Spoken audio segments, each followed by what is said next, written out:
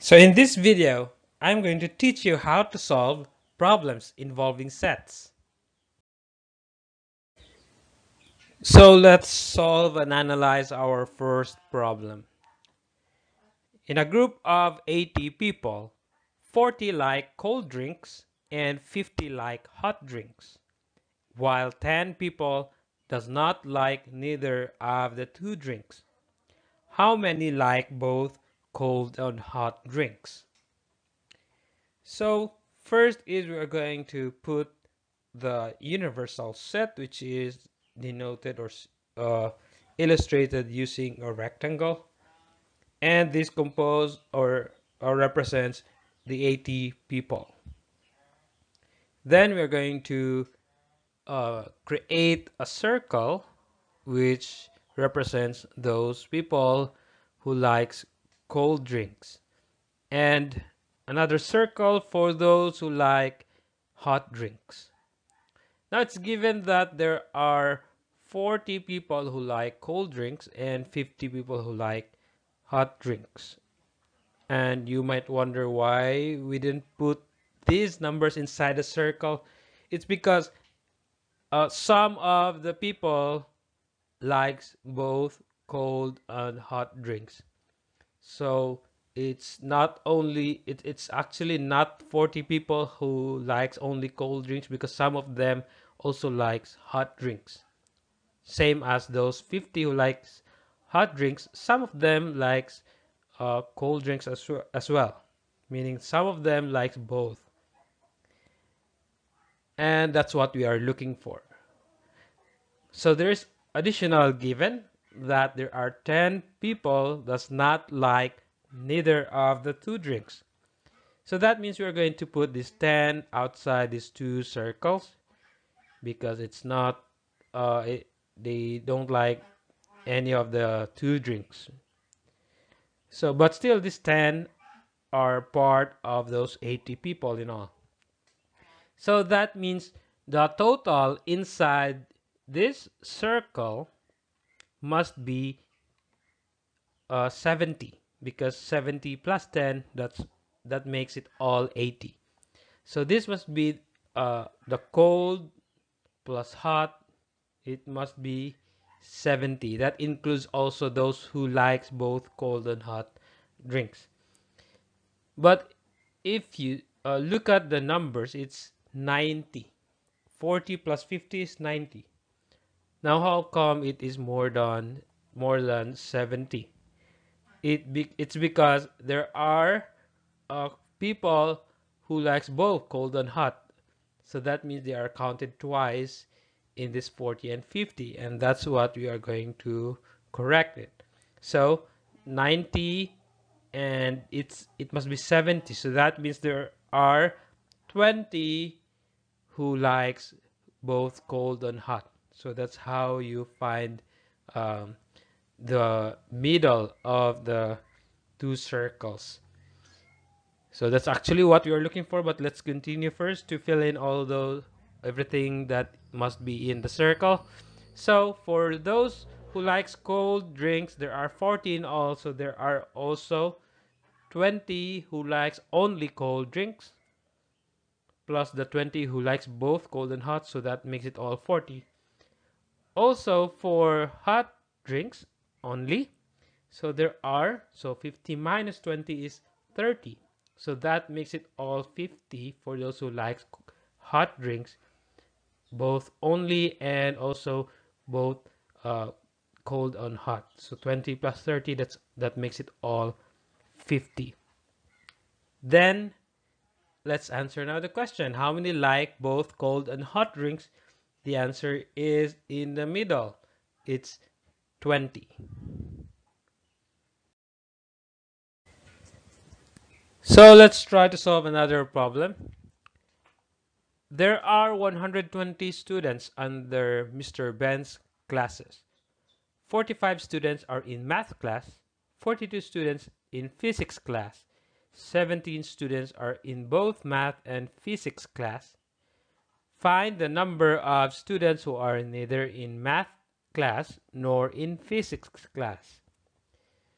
So let's put first the given in using a Venn diagram. So we're going to put first the universal set, which is represented by a rectangle, and this represents 120 students, which is given as total students under Mr. Ben's classes. Then we're going to create circle for representing his math class, and another circle representing his physics class. It's given that there are 45 students in all in math class, but we cannot put 45 yet in that inside the circle because it includes those who likes both, or I mean they are in both math and physics class under Mr. Ben. And there are 42 students in physics. Again, this includes those who are in both math and physics. And there's another given. It's 17 in both math and physics. So it's here. So it's important for us to know first what's in the middle so that we are able to know what are the values that we can put in the rest of the spaces in the circle. So to know how many students who are in math class only, we are going to subtract 45 minus 17, that's 28. And for those who joins physics class only, that's 42 minus 17, it's 25.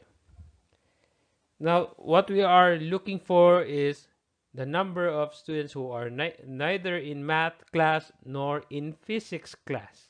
So that means those who are the values outside the circles.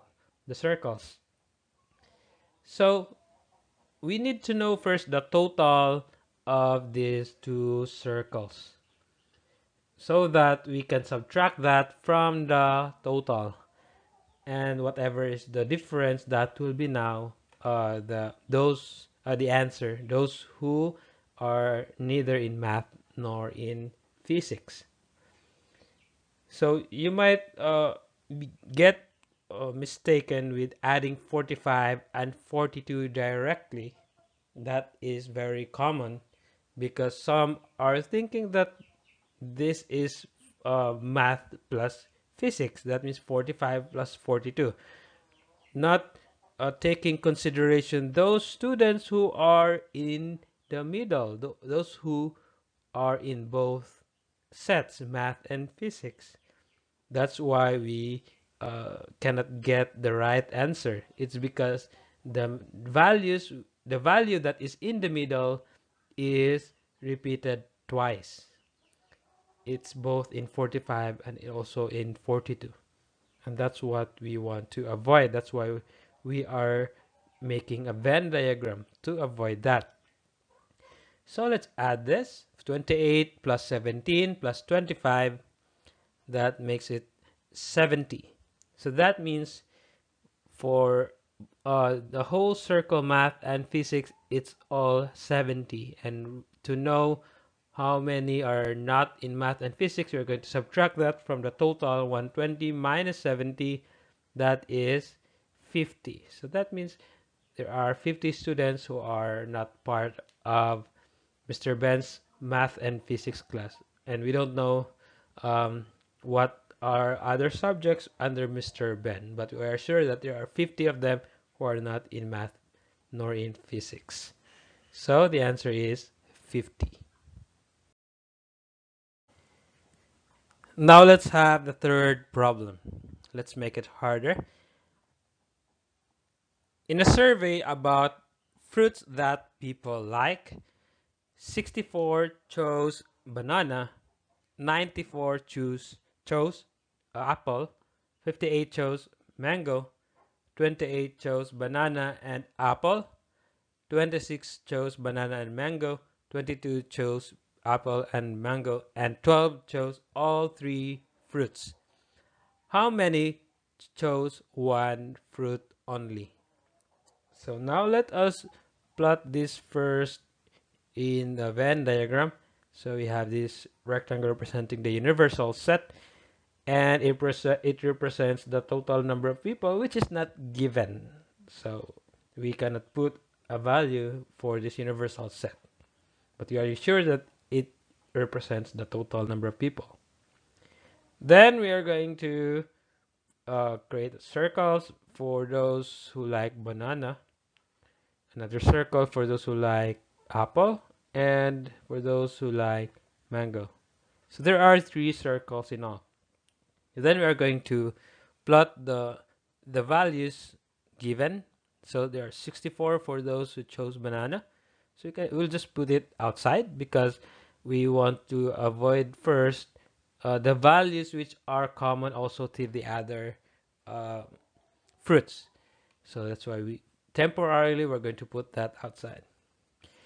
Next is we're going to put the 94 for the apple, 58 for mango. So that includes also those who like banana and mango, apple and mango, and those who likes all 3. Now, additional given, 28 chose banana and apple. So 28, we're gonna put that outside still on top in between banana and apple, because we cannot put that yet inside in between banana and apple because it includes those who likes all 3 fruits. So that's why we will just put it outside, but at least it is in between banana and apple, indicating that it is both banana and apple. Next, for 26 who chose banana and mango, so we're gonna put that here in between them, and 22 for apple and mango. Now this is where we start our solving, when we have the middle, because that's the most important part in the Venn diagram, the value in the middle, and then we will solve it outwards from the center going out. So we have 12 who chose all 3 fruits. We're going to put that inside. So these 12 people likes banana, apple, and also mango. Now we're going to compute those who likes banana and apple, but they don't like mango. So we're gonna have 28 minus 12. So we're gonna remove those who likes also mango. So 28 minus 12, there are 16 people who likes banana and apple only, not including mango. Then we're gonna solve those who likes apple and mango but not banana. So we will have 22 minus 12. So there are 10 who likes apple and mango but not banana. Then we're going to solve for banana and mango. 26 minus 12. So that's 14. So there are 14 people who likes banana and mango but they don't like apple. So we're going to compute now those who likes banana only. They don't like apple, they don't like mango. So there are 64 in all. That includes those who likes apple and mango as well. So we're going to subtract that, minus 14 minus 12 minus 16. Then the difference is 22. So that means there are 22 people who likes banana only. They don't like apple nor mango. Next is for those who likes apple only. We have 94 minus, so we're going to subtract the 10, 12, and 16 because some of them likes banana and some of them likes mango as well, aside for apple. That's why we will subtract them, because what we are looking for are those who likes apple only. So the difference will be 56. So there are 56 people who likes apple only. Next, for mango, we will have 58 minus 14 minus 12. minus 10. So you might wonder, where are those numbers coming from? Those, as you can see on top, 14, 12, and 10, those are the intersections, meaning it overlap with the other circles. Those are the numbers that we are subtracting. So 58 minus 14 minus 12 minus 10. So that we can have the number of people who likes mango only. So the difference will be 22. Now, the question is how many chose one fruit only? So we're going to add these three numbers, those who likes banana only, apple only, and mango only. 22 plus 22 plus 56. The sum will be 100. So the answer is 100. Thanks for watching, and I hope you have learned from this video. Please support my channel by pressing the subscribe button and write the math topics you want to learn in the comment section.